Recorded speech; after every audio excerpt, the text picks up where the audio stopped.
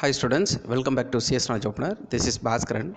So in this session நம்ம எதிரல்ட்ட பார்க்குறோன்னா 12th computer science, computer application, 11th computer science and computer applications second midterm test base பண்ணி top important 5 mark questions தான் வந்து பார்க்குறோம்.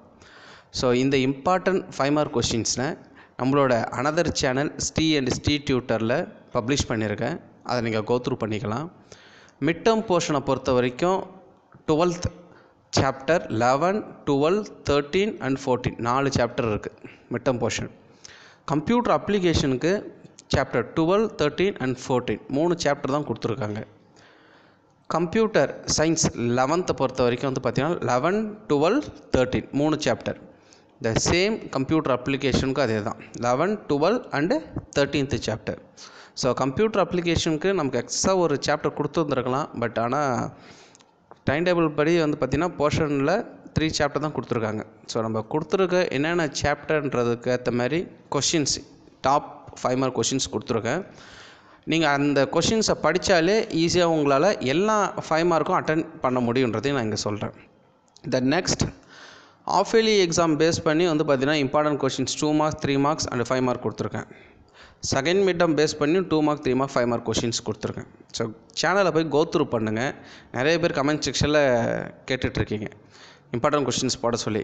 Important questions போட்டு almost வந்து ஒரு 2-3 weeks ஆகிடுச்சு.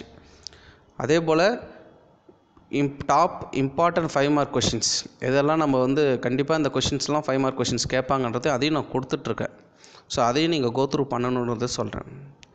நான் ஆல்ரெடி சொல்லியிருக்கேன் எதனால் வந்து TNSCERT டியூட்டர் சேனலில் பப்ளிஷ் பண்ணுறேன்னா அதர் தென் சப்ஜெக்ட். இப்போ ரீசெண்டாக எக்கனாமிக்ஸை பேஸ் பண்ணி மாடல் கொஷின் பேப்பர், அடுத்தது study material midterm test 11th and 12th Tamil medium ஸ்டூடெண்ட்ஸ்க்கு ஓகேங்களா கொடுத்துருக்கோம். சம் மேத்தமெட்டிக்கல் கால்குலேஷன் எக்கனாமிக்ஸை பேஸ் பண்ணி அது ரிலேட்டடாக மெட்டீரியல் நம்ம கொடுத்துருக்கோம். நிறைய ஸ்டூடெண்ட்ஸுக்கு அந்த அவேர்னஸ் இல்லை, தெரியல. சிஎஸ் நாலேஜ் ஓப்பனரே கோத்ரூ பண்ணிகிட்ருக்கீங்க. So side by side 2 channel நீங்கள் கோத்ரூ பண்ணிங்கன்னா உங்களுக்கு அதர் சப்ஜெக்ட் மெட்டீரியலும் கிடைக்கும். The next computer science subject மெட்டீரியலும் கிடைக்கும். ஓகேங்களா, கீழே டிஸ்கிரிப்ஷனில் எல்லாமே நான் லிங்க் கொடுத்துருக்கேன். ஸோ அந்த லிங்க்கை கிளிக் பண்ணிவிட்டு கோத்ரூ பண்ணுங்கள். டாப் இம்பார்ட்டன்ட் 5 மார்க் கொஷின்ஸை கோத்ரூ பண்ணுங்கள். த நெக்ஸ்ட் 2 மார்க்ஸ் 3 மார்க்ஸ்லாம் எதெல்லாம் மிட்டம் கேட்பாங்கன்றதை கோத்ரூ பண்ணுங்கள். டிஸ்ட்ரிக்ஸ் வைஸில் டிஃப்ரெண்ட் கொஷின் பேப்பர் இருந்தாலும் நோ ப்ராப்ளம். கொஷின்ஸ் எதெல்லாம் இம்பார்ட்டண்ட்டாக இருக்குமோ அந்த கொஷின்ஸ் சொன்னதெல்லாம் கண்டிப்பாக வரும், வராமல் இருக்காது. டீட்டெயிலை பொறுத்த வரைக்கும் 2 மார்க்கில் 1 or 2 கண்டிப்பாக வரும். ஓகே, பாஸ் பண்ணுற அளவுக்கு ஆவரேஜான மார்க் எடுக்கிற அளவுக்கு நீங்கள் மார்க் ஸ்கோர் பண்ணுவீங்க, அதில் எந்த மாற்றமும் இல்லை. நான் நிறைய மார்க் ஸ்கோர் பண்ணணும், சென்டம் ஸ்கோர் பண்ணணுன்னா நீங்கள் தரவாக ஃபுல்லாக படிக்கணும். அதுக்கப்புறம் இந்த இம்பார்ட்டனை கொஞ்சம் கோத்ரூ பண்ணுங்கள். நம்ம ஃபுல்லாக படிக்கும்போது டைம் இல்லைன்னா கொடுத்துருக்க அந்த இம்பார்ட்டெல்லாம் கோத்ரூ பண்ணாலே போதும். ஓகேங்களா, so 1 mark book back 1 mark எதெல்லாம் இருக்கோ புக் பேக் 1 மார்க்கை கொஞ்சம் தரவாக கோத்ரூ பண்ணுங்கள். என்னென்ன இன்ஸ்ட்ரக்ஷன் சொல்கிறேனோ அதெல்லாம் கொஞ்சம் தரவாக ஃபாலோ பண்ணிங்கன்னா உங்களுக்கு யூஸ்ஃபுல்லாக இருக்கும். ஆஃப் இயர்லி ஆல்மோஸ்ட் நீங்கள் ஃபுல் போர்ஷன் டெஸ்ட் எழுதுவீங்க.